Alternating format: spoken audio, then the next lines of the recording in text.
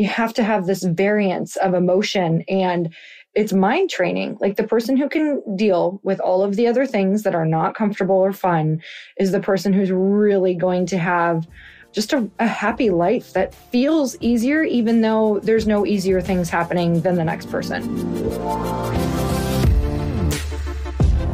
Welcome, everybody, to the Chris Harder Show, where we are making you unapologetic about your pursuit of success, knowing that when good people like you make good money, they can then do great things. My name is Chris Harder, and several times per week, I will bring you epic guests, solo episodes, and every single tool, trick, and skill set you need to grow your business, grow your money mindset, and to grow your wealth to levels that you have never reached before. I've ended up in a unique place in life where I've got the experience, the connections, and all of the secrets that it takes to be successful. And I'm lifting the curtain to reveal it all to you in an effort to help put you in a position of abundance so great that you can then be as generous as possible. So let's lock arms and let's get started. And we're back. With another episode of He Said, She Said. And we're back sweatier than ever. I wish you guys could see us right now. We are drenched in sweat. Just ran, 4.5 miles? Yeah, 4.5 up hills, around cornfields in the heat, which is fantastic because you and I have been listening to the comfort crisis and trying to live it out, meaning just really, I'm trying to get really uncomfortable with too much comfort in my life. And that book is helping me so much just reframe when we are on runs. You know, I took a break from running for a while, and let me tell you, coming back to it has been like, honestly, mentally, the hardest thing for me. Like physically, I can tell like my body's like a little tired in the beginning and I drop in and get used to it on mile 2 and 3. But mentally, I'm fighting with all the things I used to fight with when I started running. Like my mind feels like a toddler throwing a frustrated temper tantrum. And I know that that is when I've gotten too comfortable with different things in my life. And I can always kind of reset it back with like running or physical things. So I've just observed my workouts have gotten a little bit easier. I haven't been running as much and my brain doesn't want to do the hard things. So I'm stopping this in its tracks and doing my best to really dive into the uncomfortable thing. And I noticed that translates into my entire life. Not sometimes, every time. Actually, it's translated into more happiness for me. Mm-hmm. You guys, I know we've already done podcasts on this before, but this is what's real to us in a moment right now. I probably reference that book every single day. I'm not exaggerating. At least once a day, every single day, I reference that book now. The other day when I was flying to Fast Foundations to Denver, my connecting flights got canceled after 3 hours of delays, right? So like, oh, delayed another hour. And I sit there. Oh, delayed another hour. You sit there. Oh, delayed another hour. And then like, never mind, it's canceled right after you sitting there for 3 hours. And I immediately started to throw an internal fit. There's a name for these. They're called Chris fits. And usually they used to be out loud. And now at least they're internal. But the point is I was able to correct it right away. It's like, dude, just solve the problem. Like all you have is an expectation hangover right now that this was going to be an easy day of travel and you were going to get there on time, but it doesn't mean you're not going to get there, right? So rolled up my sleeves, borrowed a car from mom, drove 2 hours to an airport that was not the airport I was originally flying out of, quickly got a hotel, spent the night, and flew out early the next morning and made it on time to speak and teach from my part at Fast Foundations. And you know what's really cool is one, it took something that I used to throw a fit around and I would have like ruined my own day. Listen to that sentence. I would have literally ruined my own day. Everything would have been bad attitude, poor me. Mm-hmm. And instead I was like, all right, how do I make this fun? Like, this doesn't have to be a bad thing. And I threw on a book when I was driving the couple hours to go get the second flight. And it's the book on Bob Iger's, the recent CEO of Disney. That book is so freaking good. And it's delivered you and me a couple of gifts, right? When we've been talking about business things. So I'm like, oh my God, it's no coincidence. I just listened to X, Y, and Z. Yeah. It's like, I had a blast by myself. I do love alone time by myself. I do love driving. I got to have a night alone in the hotel. It's just like great to have some space and to be able to consume an entire book on the drive down. And then, of course, the drive back when I had the return flight and on the flight itself. Oh, that's the other thing. The flights didn't have Wi-Fi. What is this, 1936? They literally didn't have working Wi-Fi. And where I would have thrown a fit, what am I going to do for 2 hours? Like, oh, poor me. What am I going to do for 2 hours? Mm-hmm. The plane going 500 miles an hour, 35,000 feet in the sky doesn't have Wi-Fi. Listen how ridiculous that is.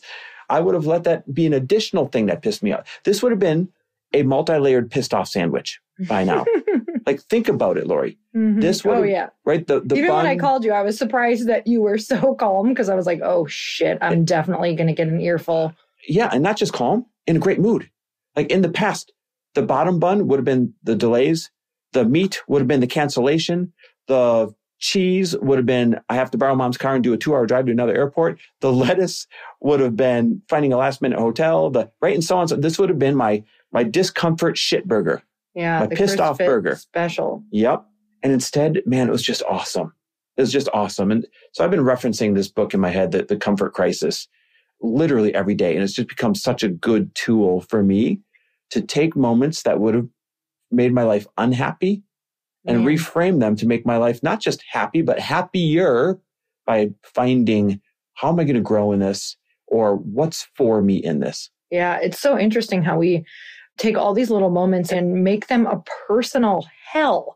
And, you think like, if this goes wrong, then the whole day is wrong. And I think the Comfort Crisis, what it did for me was just say, like, it really is all part of it. And you don't actually get to experience that joy and the great stuff without going through these other things, because you have to have this variance of emotion, and it's mind training. Like, the person who can deal with all of the other things that are not comfortable or fun is the person who's really going to have just a happy life that feels easier, even though there's no easier things happening than the next person. It's funny. There's a big payoff, and there is an easier life if you lean into more discomfort. Here's like a real example.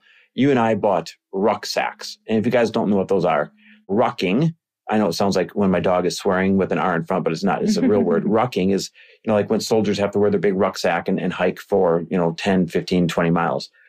And they sell these rucksacks where you put a 25 or 45 or whatever pound plate in the sack, in this backpack. It's tight to your body, so it's comfortable to wear, but it makes your run or your walk that much tougher. And we heard in the book, The Comfort Crisis, that there was a study done of soldiers that carry 45 pounds or more in their rucksacks for an extended period of time. And it found that an hour to 2 hour walk with a rucksack on can torch 1,500 to 2,500 calories instead of just 200 to 400 calories. So of course that was, Lori and I looked at each other like, wait a minute, we're already doing these 4.5 mile walks every single day, at least once a day while we're up here at the lake house. And when we're back home, we do a couple 3 mile walks a day. Why don't we buy rucksacks, throw them on and see if it like totally changes our body? So my whole point is we're already doing the walks, but they've gotten comfortable. And we decided, let's voluntarily make them very uncomfortable for the hour to hour and a half that we're walking.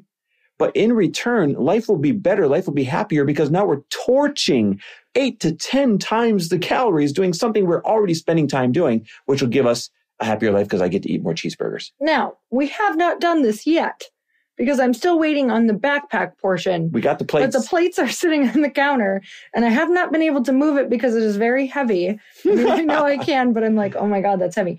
I can't move it off the counter, but I'm going to carry this for 4.5 miles. Okay. But we're doing it. So we'll report back. I just saw it shipped out this morning, by the way. So it should be here I'm excited for it. Any minute. I guess if we had to leave you with anything, we realized, like we truly consciously realized we had gotten too comfortable and it was making us soft. Physically and mentally. And then we realized in reading this book, it's just a few choices to get your edge back. And your edge is going to be your metaphorical and your literal edge in life. And that's what we're on a mission to get.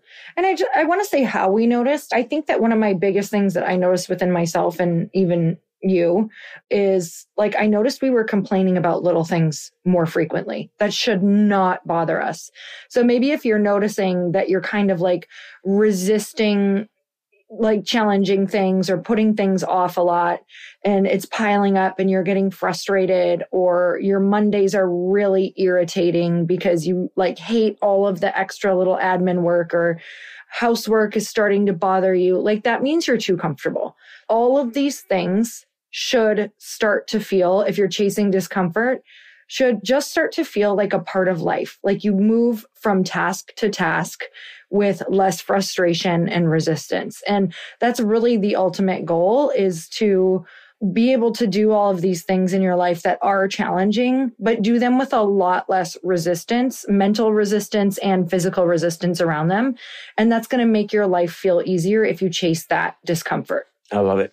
All right, guys, listen, thanks for listening. We always love and appreciate you. And don't forget, we got a surprise coming down the pipe for you this fall. We bonded together with a few other people that I know you listen to and follow and cracked the code on how to make it easy for you to go to as many business and self-development events as you want for free. And I should say, for one small membership. It's called the greatest year of networking in your life.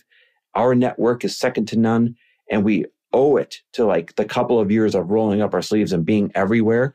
And we said, how can we make it affordable for people? So if you want to be the first to get the news on that this fall, because it's going to be very limited, all you have to do is text us the word events to 310-421-0416. Again, text us the word events to 310-421-0416. First come, first serve. I cannot wait for you guys to see how we crack the code on this thing.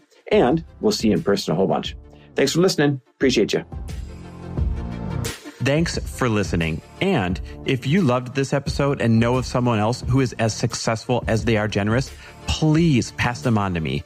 It would mean the world to me if you help me get this cause and this message out to as many listeners as I can. So please, if you liked what you heard, it goes a long way if you take 30 seconds and leave me a 5-star review and share this with your friends. I'll be forever grateful. And until the next episode, cheers to your success.